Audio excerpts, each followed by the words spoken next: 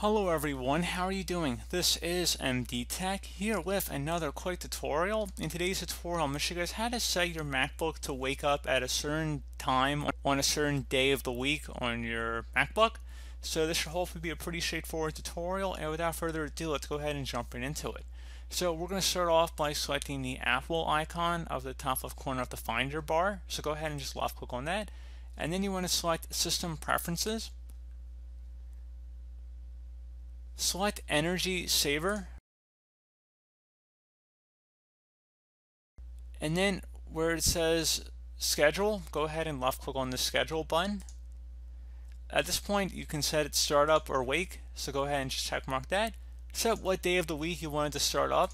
Again, you will have to turn this off if you only want it to occur one time. This will do it every Wednesday at 12 a.m. how it's currently set right now, so you'd have to just come back in here and turn it off if you don't want it to do it every Wednesday or a weekday or weekend or every day, like you have the option to do in here. And then again, you set the time right over here on the left side. You can go ahead and type it into if you choose to do that. And again, very straightforward process here, guys. You also have the option to sleep your computer, restart, or shut down. Again, you have the same functionality as you do with the startup or wake option. So again, very straightforward process, guys. I do hope that I was able to help you out, and I do look forward to catching you all in the next tutorial. Goodbye.